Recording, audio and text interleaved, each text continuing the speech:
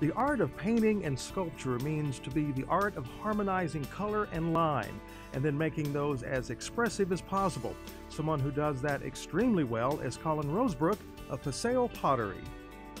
I try to challenge myself with larger, more complex items that I've learned the techniques to be able to develop. Paseo Pottery is a brilliant bouquet of colors, shapes, sizes, and lines. This is not only a place where you can shop, but it's a location where you can study and search your creative side. Colin's held classes here for 25 years. Yes, we have Tuesdays and Saturdays are our classes. We have an Associate's Day Thursday, but our classes just go month to month. There's 4 2-hour sessions. We try to kind of make it like for today. People are so busy, so they keep track of their sessions. If they don't come, then they just come the next week. And so we have, it's just a constant flow of people, and they can come in here and be themselves, be creative, get dirty, and we have fun. He kind of fosters everything. I mean, he is great at fostering the spirit of people.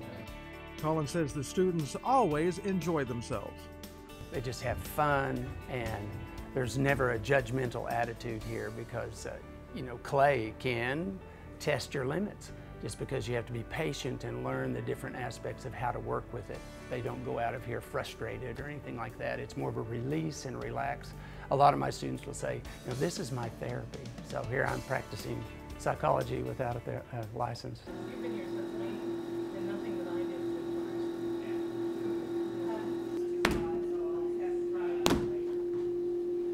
so far. For me, in my life, there's a proverb that says, commit your works unto the Lord and to God, and He will establish your thoughts. And for that, that's very true. As an artist, it starts in your mind, and just to be able to take those things that you think about and you want to create and then transfer them to paper, and then taking that and transferring it to another media, it's pretty rewarding to be able to see those images that have been created in your mind in the first place. It's a lot of fun that way, and just to create things, it's a joy.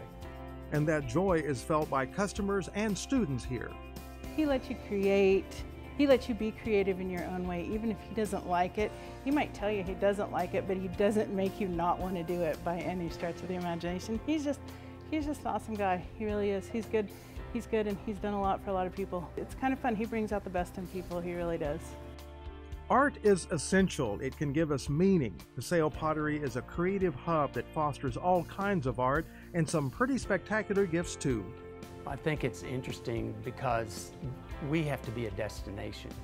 So when people come here, it's not just as they're driving by, they see a place they want to stop in. They are coming here.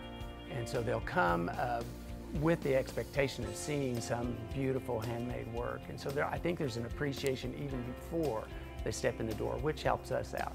And then our work out here is moderately priced, and we do the highest quality we can. It's not just something that's stamped out like a mass production type item. Each thing is done with love.